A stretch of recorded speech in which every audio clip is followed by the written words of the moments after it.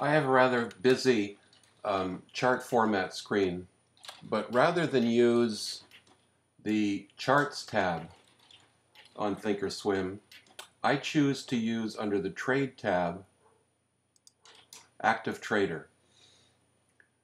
Active Trader can divide your screen up into as many grids as you want. Let's just take one for now. But it allows you to split that grid so that you can see time and sales. You can have your trade buttons, but for charting purposes, you can put 3 different charts into one grid. And this is what I've done here. I've set it up in such a way that the double clicking on the name here will open up that particular cell, except when TOS isn't responding very quickly, like now. There it is.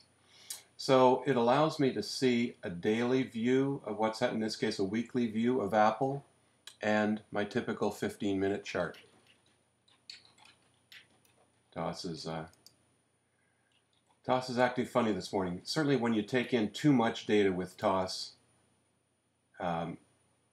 as in too many charts, too many simulated trades,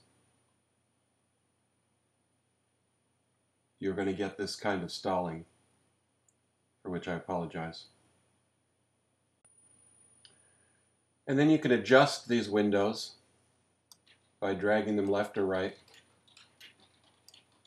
And then of course you can turn any of these off just by clicking over here and getting rid of one of those cells.